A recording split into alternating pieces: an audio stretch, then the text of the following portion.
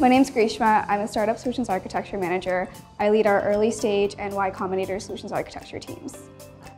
Prior to joining AWS, I was in college. I studied computer science, and I was looking to go into a more traditional path of software engineering. When I met with my Amazon recruiter, she started talking about the solutions architecture role. It was a role that was pretty new, and I immediately was very interested in it because it combined a lot of my interests and my skill set, and it was something that I thought I would enjoy and fit into a lot more than the software engineering role.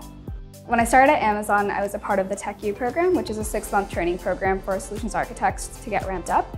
It was great because I got to learn not only about AWS, but also how we as solutions architects work with customers in the field, how we do whiteboarding meetings, how we build POCs, and how we have customer conversations.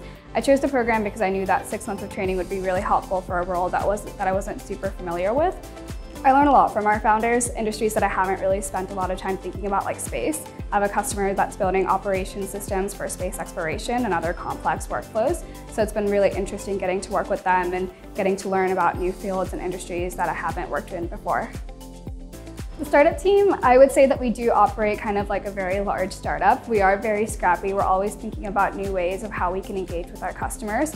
My advice for candidates that are going through the interview process or thinking about applying to Amazon would be to be open about the kind of roles that you're considering. For example, like I mentioned, I wasn't really too sure about the solutions architecture role. I wasn't familiar with what the day-to-day would look like, but there are plenty of Amazonians that are willing to help and talk to you, and so you can learn a little bit more about the role and what it looks like, and be open to kind of the roles that you want to apply to or the roles that you're considering.